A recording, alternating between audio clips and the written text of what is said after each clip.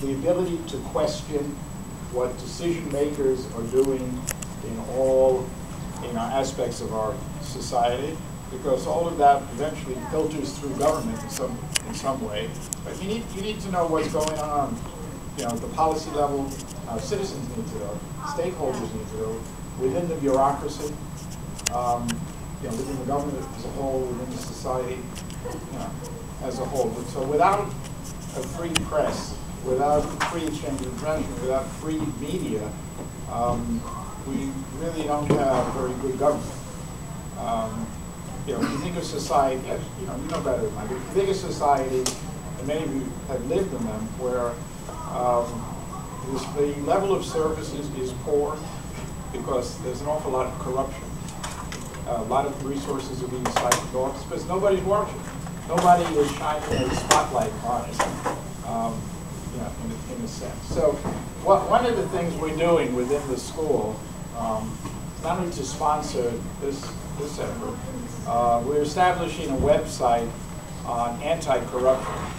To be the Rutgers Institute on Anti-Corruption Studies, RIACS, and that's a free website that's open to everyone. That will have lots of information on cases on it.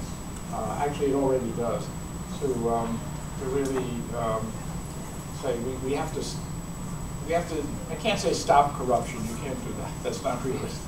We need to suppress corruption. We need to minimize corruption. The lower the level of corruption, the higher the level of performance of government.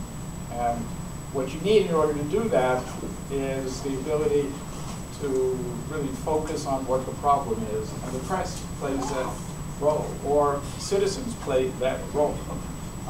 We also do a lot in terms of looking at the web. We evaluate websites around the world through our e-governance institute. We do that every 2 years. And one of the things we look for is citizen participation and open information. So